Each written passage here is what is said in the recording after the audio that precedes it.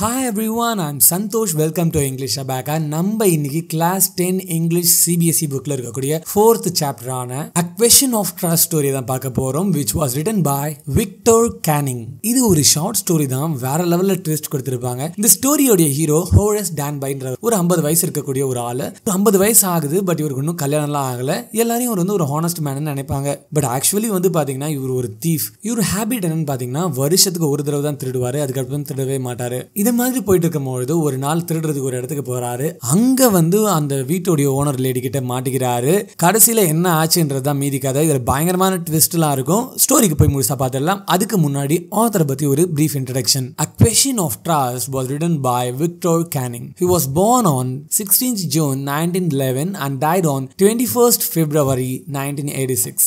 He was a British writer and novelist. இவருடைய most of the works வந்து பாத்தீங்கன்னா thriller சம்பந்தப்பட்ட ஸ்டோரிஸ் தான் இருக்கும். அது மட்டும் இல்லாம ட்விஸ்டுக்கு ரொம்ப பேர் போன ரைட்டர்னு சொல்றாங்க. சரி வாங்க இப்போ இந்த ஸ்டோரியை அப்படியே ஒரு மூவி மாதிரி பார்த்துடலாம். ஸ்டோரியில இருக்கக்கூடிய கேரக்டர்ஸ் பார்த்துடலாம். ஸோ ஸ்டோரியை வந்து உங்களால ஈஸியாக கனெக்ட் பண்ணிக்க முடியும். First, Horus டான்பை. ஹோரஸ் டான்பை வந்து ஒரு 50 years old man, unmarried, ஒரு good and honest citizen. Next, the lady in red. இவங்களுடைய நேம் சொல்லல, அவங்க வந்து ரெட் கலர் ட்ரெஸ் போட்டிருப்பாங்க, அதனால வந்து அவங்களுடைய நேமே வந்து பாத்தீங்கன்னா லேடி இன் ரெட் தான் கூப்பிடுறாங்க. நெக்ஸ்ட் கேரக்டர், ஹோரஸ் டான்பை வீட்டில் வேலை செய்யக்கூடிய ஒரு ஹவுஸ் கீப்பர் தான். அவங்களுடைய நேமும் கொடுக்கல, ஹவுஸ் கீப்பர் தான் கொடுத்திருக்காங்க. நெக்ஸ்ட் வந்து ஷாட்டோவர் கிரேஞ்ச் அப்படிட்டு ஒரு வீடு இருக்கு. அந்த வீட்ல வேலை பார்க்கக்கூடிய 2 சர்வன்ட் தான். அவங்க வந்து அந்த வீட்டை அவங்க தான் பாத்துக்கிறாங்க. அந்த ஓனர் வந்து அவங்க வீட்ல கிடையாது. நெக்ஸ்ட் அந்த வீட்டோட ஓனரோட நேம் கொடுக்கல, 60-year-old லேடி தான் சொல்றாங்க. அதுக்கு அடுத்து ஒரு டாக் இருக்கு. அந்த டாகோட நேம் வந்து ஷெரி. சரி வாங்க இப்போ இந்த ஸ்டோரியை அப்படியே ஒரு மூவி மாதிரி பார்த்துடலாம். அதுக்கு முன்னாடி நம்ம சேனலை நீங்க இன்னும் சப்ஸ்கிரைப் பண்ணலன்னா சப்ஸ்கிரைப் பண்ணிக்கோங்க. 10th ஸ்டாண்டர்ட்ல இருக்கக்கூடிய எல்லா லெசன்ஸையும் வீடியோவா மேக் பண்றேன். சஜஷன்ஸ் இருந்தாலும் கமெண்ட் அண்ட் இன்ஸ்டாகிராம் லிங்கும் கொடுக்குறேன். அதுல உங்க சஜஷன்ஸ் சொல்லுங்க. நம்மளுடைய வாய்ஸ் ஓவர் சேனலோட லிங்கும் டிஸ்கிரிப்ஷன்ல கொடுக்குறேன். அதையும் கொஞ்சம் சப்ஸ்கிரைப் பண்ணிட்டீங்கன்னா எனக்கு கொஞ்சம் மோட்டிவேஷனலா இருக்கும். சரி வாங்க இந்த ஸ்டோரியை அப்படியே ஒரு மூவி மாதிரி பார்த்துடலாம். இந்த ஸ்டோரியோட ஸ்டார்டிங்ல நம்ம ஹாரஸ் டான்பையை பத்தி தான் சொல்றாங்க. அவரு வந்து ஒரு குட் அண்ட் ஹானஸ்ட் பர்சன் அப்படின்னு தான் இந்த ஊர் மக்கள் எல்லாம் நினைச்சிட்டு இருக்காங்க. அவருக்கு ஒரு 50 வயசு இருக்கும். அவருக்கு இன்னும் கல்யாணம் ஆகல. அவருடைய வீட்டுல வந்து ஒரு சர்வன்ட் இருக்காங்க. இவங்க 2 பேர் மட்டும் தான் அந்த வீட்டுல இருந்துட்டு இருக்காங்க. அந்த சர்வன்ட்டுக்கு எப்பவுமே நம்ம டான்பையோட ஹெல்த்தை பத்தி ஒரி பண்ணிட்டே இருக்காங்க. நம்ம டான்பை வந்து பாத்தீங்கன்னா லாக்ஸ்லாம் வந்து மேக் பண்ணிட்டு செல் பண்ணிட்டு இருக்காரு. ரொம்ப ஒரு இப்போ சக்சஸ்ஃபுல் பர்சனா தான் இருக்காரு. ஈவன் வந்து அவருடைய ஒர்க்குக்காக வந்து 2 ஹெல்பர்ஸ் வச்சிருக்காரு அவர் பிசினஸ்க்கு. அந்த அளவுக்கு ஒரு சக்சஸ்ஃபுல் பர்சன் தான். ஈவன் அவருடைய ஹெல்த்துமே வந்து நார்மலா தான் இருக்கு. பட் சம்மர்ல வந்து பாத்தீங்கன்னா அவருக்கு ஒரு அலர்ஜி இருக்கு. இந்த டஸ்ட் எல்லாம் வந்ததுன்னா வந்து ஸ்னீஸ் பண்ணிட்டே இருப்பாங்க இல்லையா, அந்த மாதிரி ஒரு அலர்ஜி இருக்கு. அது மட்டும் தான் அவருக்கு ஒரு பெரிய ப்ராப்ளம். நம்ம ஹோரஸ் டான்பை வந்து பாத்தீங்கன்னா ரொம்பவே ஒரு ரெஸ்பெக்ட்ஃபுல் பர்சன் தான். பட் அந்த அளவுக்கு ஹானஸ்டான்னு கேட்டீங்கன்னா கிடையாது. ஏன்னா நம்ம ஹோரஸ் டான்பை வந்து பாத்தீங்கன்னா ஒரு 15 வருஷத்துக்கு முன்னாடி அவர் அரெஸ்ட் பண்ணிருந்தாங்க. ஏன்னா இவர் ஒரு தீஃப், இவர் ராபரி பண்ணிருக்காரு. ஏன்னா இவர் திருடனதுக்காக இவர் வந்து ஒரு திருடனா தான் இருந்திருக்காரு 15 வருஷத்துக்கு முன்னாடி. ஆனா அந்த ஒரே ஒரு டைம் தான் நம்ம ஹோரஸ் டான்பை வந்து பனிஷ் பண்ணப்பட்டது. 15 years பிஃபோர் வந்து இவர் வந்து பிரிசன்ல போட்டாங்க இல்லையா, அப்ப வந்து அங்க இருக்கக்கூடிய பிரிசன்ல ஒரு லைப்ரரி இருந்தது. அங்க வந்து நிறைய ரேர் அண்ட் காஸ்ட்லி புக்ஸா வந்து நம்மளுடைய டான்பை பாக்குறாரு. அதுக்கப்புறம் நம்ம ஹீரோ டான்பை என்ன நினைக்கிறாருன்னா, இதுக்கப்புறம் நம்ம ராபரி வந்து வருஷத்துக்கு ஒரு தடவை தான் பண்ணணும்னு சொல்லிட்டு ஒரு கன்க்ளூஷனுக்கு வராரு.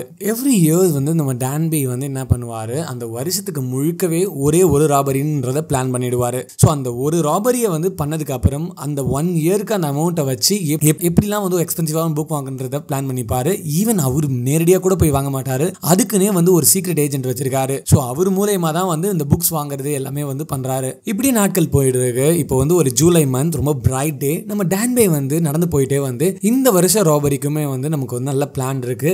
ஸோ இவ்வளவு நாள் பண்ண மாதிரி இந்த இயரும் ரொம்ப சக்சஸ்ஃபுல்லா வந்து ராபரி பண்ண போறோம்ன்றத திங்க் பண்ணிட்டே நடந்து போயிட்டு இருக்காரு. இப்போ நம்ம ஹீரோ ஒரு 2 வாரமா ஒரு வீட்டை நோட்டம் விட்டுட்டு இருக்காரு. ஷாட்டோவர் கிரேஞ்ச் அப்படின்ற ஒரு வீடு தான். ஸோ அந்த வீடை வந்து பார்த்து அதுல இருக்கக்கூடிய எலக்ட்ரிக் வயர்ஸ், பாத், கார்டன் எல்லாத்தையுமே வந்து ரொம்ப தெளிவா வந்து நோட்டம் விட்டுட்டு இருக்காரு. ஈவன் அந்த வீட்டில் இருக்கக்கூடிய ஃபேமிலி மெம்பர்ஸ் எல்லாருமே வந்து லண்டனுக்கு போயிருக்காங்க. இப்போ அந்த வீட்டில் யாருமே கிடையாது. பட் 2 சர்வன்ட் தான் இருக்காங்க. அந்த சர்வன்ட்டுமே வந்து பாத்தீங்கன்னா ஒரு ஆஃப்டர்நூன் டைம்ஸ் எல்லா வேலையும் முடிஞ்சதுக்கு அப்புறம் மூவிஸ்க்கு போயிட்டாங்க. இது எல்லாத்தையுமே 2 வீக்ஸா நம்ம ஹீரோ ஹோரஸ் டான்பை வந்து தெளிவா பார்த்துட்டு இருக்காரு. ஸோ இந்த வீடை வந்து அடுத்த டார்கெட்டா முடிவு பண்றாரு. ஸோ இப்படியே போயிட்டு இருக்கு. இப்போ அந்த 2 சர்வன்ட்டை வந்து தூரத்துல இருந்து நோட்டம் விட்டு இருக்காரு நம்ம ஹீரோ. அவங்க அதே மாதிரி அந்த வீட்டுல இருந்து அவங்க மதியம் கிளம்பிடுறாங்க. நம்மளுடைய ஹீரோக்கு தான் ஆல்ரெடி இந்த ஹே ஃபீவர் இருக்குல்ல, அதாவது அந்த ஒரு விதமான allergy, dust and smell irritations, அந்த ஸ்னீஸ் வந்துட்டே இருக்கும் இல்லையா, அந்த மாதிரி ஒரு அட்டாக் வருது. பட் இது எதையுமே பொருட்பட்டு அவருடைய டூல்ஸ் எல்லாத்தையுமே பேக்ல எடுத்து போட்டு ரெடி ஆகுறாரு அந்த வீட்டுக்கு போறதுக்காக. இப்போ அந்த வீடு ஷாட்டோவர் கிரேஞ்ச் கிட்ட போயிட்டு அங்க இருக்கக்கூடிய கார்டன் வால் வழியா எகிரி வீட்டுக்குள்ள குதிக்கிறாரு. அந்த வீட்டுக்குள்ள இருக்கக்கூடிய ஒரு லாக்கர்ல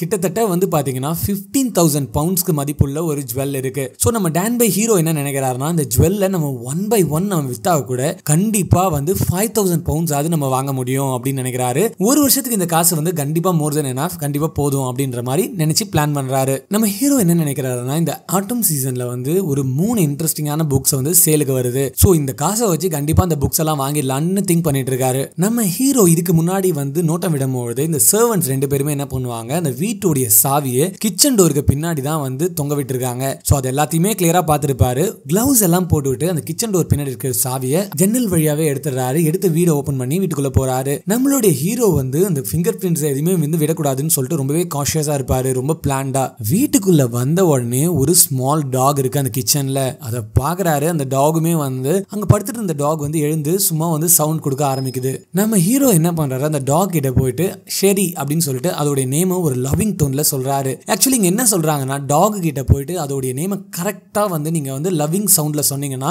அதுவும் கொஞ்சம் ஃப்ரெண்ட்லியா ஆயிடும். அதே மாதிரி தான் இங்க வந்து நம்மளுடைய ஹீரோ ஷெரின்னு சொல்லிட்டு அந்த டாக் நேம் கூப்பிட்ட உடனே அதுவும் அந்த டேல வந்து ஷேக் பண்ண ஆரம்பிக்குது. இப்போ நம்ம ஹீரோ அந்த லாக்கரை தேடி போறாரு. அந்த லாக்கர் வந்து டிராயிங் ரூம்ல பெயிண்டிங்க்கு பின்னாடி இருக்கு. உடனே நம்மளுடைய ஹீரோக்கு ஒரு தாட் வருது, என்னன்னா நம்ம ஏன் புக்ஸ் கலெக்ட் பண்றோம், இன்ஸ்டெட் ஆஃப் புக்ஸ் வந்து நம்ம வந்து பெயிண்டிங் கலெக்ட் பண்ணலாமே அப்படின்னு சொல்லிட்டு அவருக்கு ஒரு தாட் வருது. உடனே அவர் ஒரு விஷயத்தை ரியலைஸ் பண்றாரு, பெயிண்டிங்னா கண்டிப்பா பெரிய ஸ்பேஸ் தேவைப்படும், பட் நம்மளுடைய புக்ஸே வந்து போதும், இந்த ஸ்மால் ஸ்பேஸ்ல இது கொஞ்சம் பெட்டரா இருக்கும் புக்ஸ் அப்படின்னு சொல்லிட்டு அதையே டிசைட் பண்றாரு. இப்போ நம்ம ஹீரோ அங்க இருக்கக்கூடிய ஒரு டேபிள் கிட்ட போறாரு. அங்க ஒரு பவுல் ஃபுல்லா ஃப்ளவர்ஸ் இருக்கு. நம்ம ஹீரோக்கு தான் ஆல்ரெடி வந்து இந்த ஸ்மெல் எல்லாம் வந்து கொஞ்சம் அலர்ஜி ஆச்சு. சோ அந்த ஸ்மெல் வந்து இவருக்கு கொஞ்சம் இரிட்டேஷன் கொடுக்குது. திடீர்னு வந்து ஸ்னீஸ் பண்றாரு. ஸ்னீஸ் பண்ண உடனே அவர்கிட்ட இருந்த அந்த பேக்கை கீழே போட்டுறாரு. உடனே சேஃப் அண்ட் கேர்ஃபுல்லா அந்த பேக்கை எடுக்கிறாரு. அதுல இருக்கக்கூடிய டூல்ஸ் எல்லாம், ஏன்னா 4 ஹவர்ஸ்க்குள்ள இந்த ராபரியை சக்சஸ்ஃபுல்லா கம்ப்ளீட் பண்ணணும், இல்லைன்னா அந்த சர்வன்ட் வந்துருவாங்க அப்படின்றத வந்து அவர் திங்க் பண்றாரு. நம்ம ஹீரோவுக்கு இந்த சேஃப் லாக்கர் ஓபன் பண்றதுலாம் அந்த அளவுக்கு கஷ்டமே கிடையாது.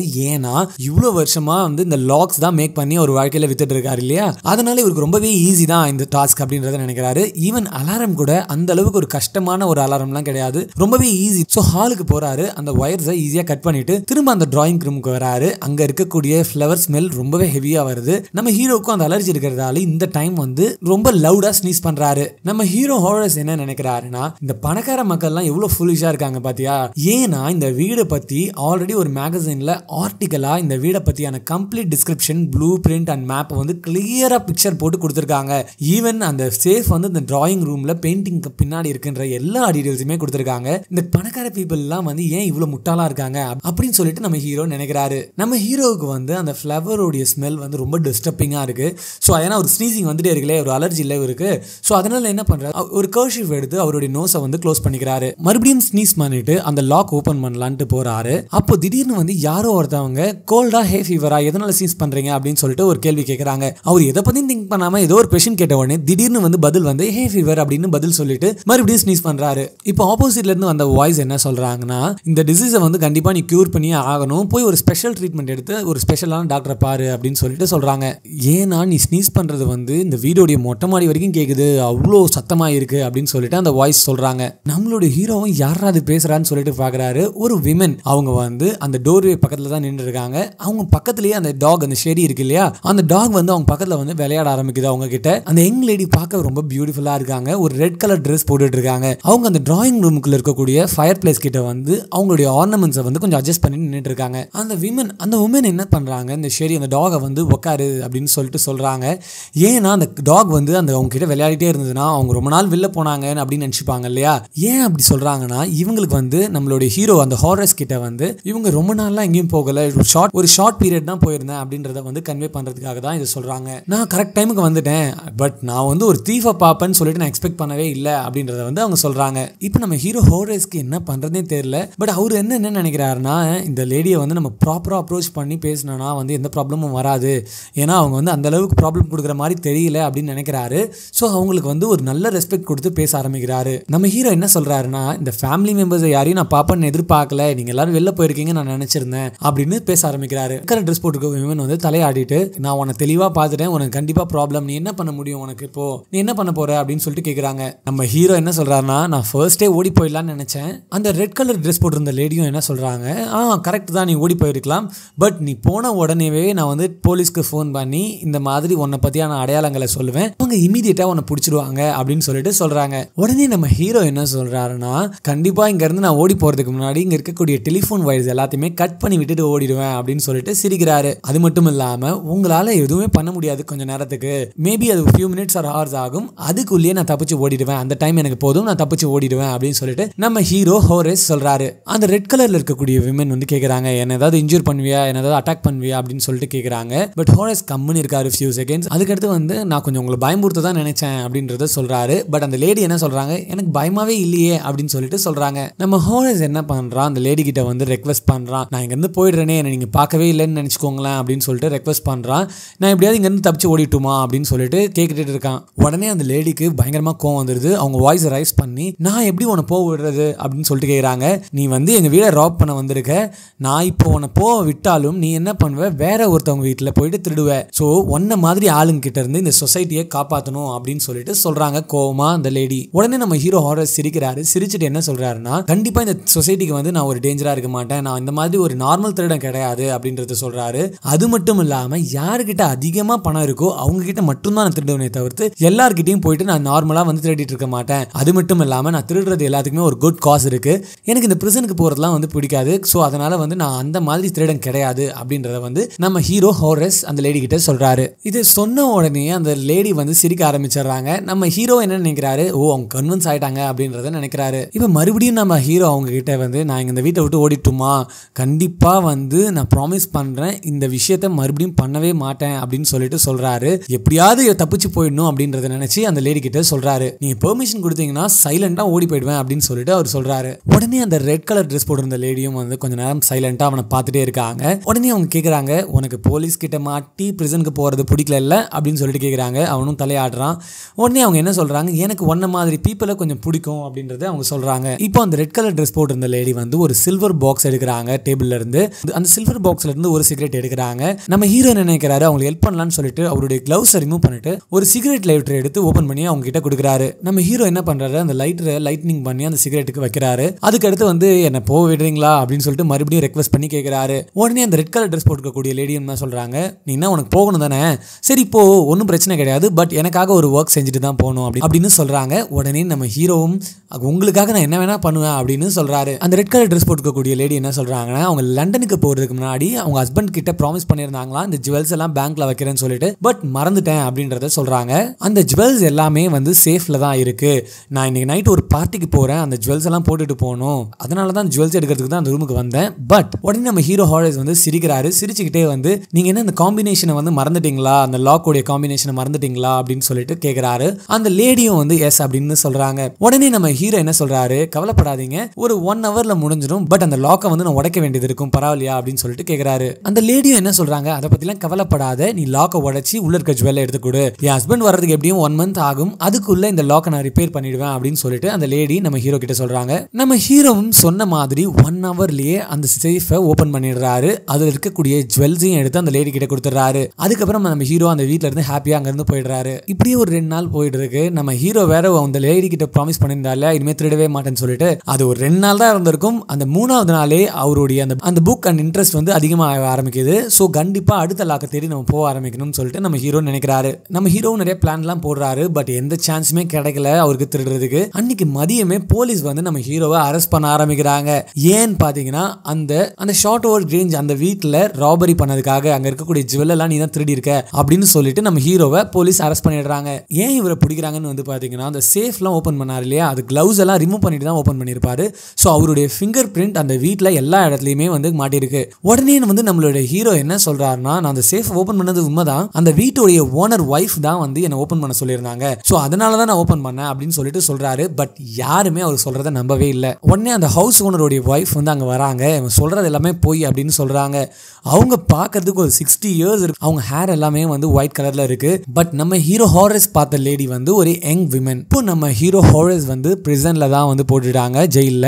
அவரை வந்து அசிஸ்டன்ட் லைப்ரரியனாவும் வந்து அந்த பிரிசன்ல வந்து ஒரு போஸ்ட் கொடுத்து உட்கார வச்சிருக்காங்க. இப்போ நினைச்சு பாக்குறாரு அந்த யங் பியூட்டிஃபுல் விமன் வந்து அவங்களும் ஒரு, நம்ம ஹீரோ என்ன நினைக்கிறாருன்னா, அந்த யங் பியூட்டிஃபுல் லேடி வந்து எவ்வளவு கிளவரா என்ன ஹேண்டில் பண்ணி திருடிட்டு போயிட்டாங்க பாரு அப்படின்னு சொல்லிட்டு யோசிக்கிறாரு. என்ன அழகா யூஸ் பண்ணிக்கிட்டாவ அப்படின்னு நினைக்கிறாரு. நம்ம ஹீரோ கிட்ட யாராவது ஒரு திருடன் இன்னொரு திருடன் ரெஸ்பெக்ட் பண்ணுவான் அப்படின்னு சொன்னாலே பயங்கரமா கோவம் வர ஆரம்பிக்குது. இப்படியே இந்த ஸ்டோரியை முடிக்கிறாங்க. ஆக்சுவலி வந்து இந்த கடைசியில என்ன சொல்றாங்கன்னா, இப்போ ஒரு ப்ரொஃபஷன்ல இருக்காங்க 2 பேருனா அவங்க 2 பேரும் ஹெல்ப் பண்ணிப்பாங்கன்ற அந்த ஒரு கான்செப்ட் கான்செப்டை வந்து நம்பாதீங்கன்ற மாதிரி சொல்றாரு. ஸ்டோரியோட எக்ஸாக்டான மெசேஜ் என்னன்னு வந்து பாத்தீங்கன்னா, நம்ம யாரையுமே எப்பவுமே நம்பவே கூடாது அப்படின்றது தான். ஈவன் நம்ம ஃப்ரெண்ட்ஸா இருந்தா தான் முக்கியமா நம்ப கூடாதுன்றது. கண்டிப்பா இந்த ஸ்டோரி உங்களுக்கு கிளியரா புரிஞ்சிருக்கும்னு நினைக்கிறேன். இதுக்கு ரிலேட்டடா ஒரு ஷார்ட் ஸ்டோரி, ஒரு 1 மினிட்ல ஒரு ஷார்ட் ஸ்டோரி, எனக்கு ஆல்ரெடி கேட்ட ஒரு ஷார்ட் ஸ்டோரி நான் சொல்றேன். நல்லா இருந்தா கமெண்ட்ல சொல்லுங்க. ஒரு காட்டுல ஒரு line, Fox, grow and camel 4 பேரும் வந்து ரொம்பவே ஃப்ரெண்ட்ஸா இருக்காங்க. இவங்க 4 பேருமே வந்து ரொம்பவே வந்து ஹெல்ப்ஃபுல்லா இருக்காங்க. 4 பேருக்கு மாத்தி ரொம்பவே ஹெல்ப்ஃபுல்லா, ரொம்ப லவ்விங் அண்ட் ஃப்ரெண்ட்ஸா இருக்காங்க. இப்படியே நாட்கள் நல்லபடியா போயிட்டு இருக்கு. ஜாலியா விளையாடிட்டு இருக்காங்க. ஒரு நாள் இந்த லயன் வந்து ஒரு எலிஃபென்ட்டை வந்து வேட்டையாடும் போது அதுக்கு அடிபட்டுருது. அதனால அந்த லயனால வேட்டைக்கு போக முடியல. ஸோ அதனால என்ன பிளான் பண்ணுதுன்னா, அந்த லயன் என்ன சொல்லுது, இந்த க்ரோ, ஃபாக்ஸ் அண்ட் கேமலை வந்து 3 திசைக்கு அனுப்பி சாப்பாடு தேடி எடுத்துட்டு வர சொல்லுது இந்த லயன். இவங்க 3 பேரும் ஒரு சைடு போறாங்க. பட் இந்த க்ரோக்கும் சரி, கேமலுக்கும் சரி, ஃபாக்ஸுக்கும் சரி எந்த சாப்பாடும் கிடைக்கவே இல்லை. ஸோ அவங்க வந்து இந்த விஷயத்தை வந்து சொல்றாங்க. ஃபுல்லா தேடிட்டு வந்து அந்த காக்கா என்ன சொல்லுது, நான் ரொம்பவே தேடி பார்த்துட்டேன், எனக்கு எந்த சாப்பாடும் கிடைக்கல. ஸோ ஒன்றும் பிரச்சனை கிடையாது, என்னையே நீங்க சாப்பாடை எடுத்து சாப்பிடுங்க அப்படின்னு சொல்லிட்டு அந்த க்ரோ ரொம்ப லவ்விங்கா சொல்லுது. அதுக்கடுத்து அந்த ஃபாக்ஸ் என்ன சொல்லுது, இல்ல நானும் எல்லா இடத்துலையும் தேடி பார்த்தேன், சாப்பாடு எதுவும் கிடைக்கல, நீங்க என்ன வந்து இரையா சாப்பிடுங்க அப்படின்னு சொல்லிட்டு அந்த ஃபாக்ஸ் சொல்லுது. இல்ல அந்த க்ரோ ரொம்ப சின்னது இல்லையா உருவத்துல, அதனால நீங்க என்ன சாப்பிடுங்க, என்ன சாப்பிட்டா இன்னும் கொஞ்சம் உங்களுக்கு பசி ஆறும் அப்படின்னு சொல்லிட்டு அந்த ஃபாக்ஸ் சொல்லுது. உடனே அந்த கேமல் என்ன சொல்லுது, இல்ல நானும் தேடிலாம் பார்த்தேன், எந்த சாப்பாடும் கிடைக்கல, பட் நான் உருவத்துல ரொம்பவே பெருசா இருக்கிறதால நீங்க என்ன சாப்பிட்டீங்கன்னா 3 பேருமே சாப்பிட முடியும் அப்படின்னு சொல்லிட்டு அந்த கேமல் சொன்ன அடுத்த நிமிஷமே அந்த லயன், ஃபாக்ஸ் எல்லாமே பாஞ்சி வந்து அந்த கேமல் அட்டாக் பண்ணி சாப்பிட ஆரம்பிச்சிருச்சுங்க. ஸோ இந்த கதையில என்ன சொல்ல வராங்கன்னா, நீங்க என்னதான் வந்து ரொம்ப லவ்விங் அண்ட் ஃப்ரெண்ட்லியா இருந்தாலும் சான்ஸ் கிடைச்சதுன்னா உங்க ஃப்ரெண்டோ யாரா இருந்தாலுமே வந்து எப்படியாவது வந்து உங்களை ஏமாத்திடுவாங்க, அவங்களுடைய ட்ரூ கலரை காமிச்சிடுவாங்க. அதனால எல்லாரையுமே ஈஸியா நம்பாதீங்க. இந்த வீடியோ பிடிச்சிருந்ததுன்னா லைக் பண்ணுங்க, என்ன சேனலை சப்ஸ்கிரைப் பண்ணிட்டீங்கன்னா எனக்கு கொஞ்சம் மோட்டிவேஷனலா இருக்கும். தேங்க்ஸ் ஃபார் வாட்சிங் this video. Have a nice day.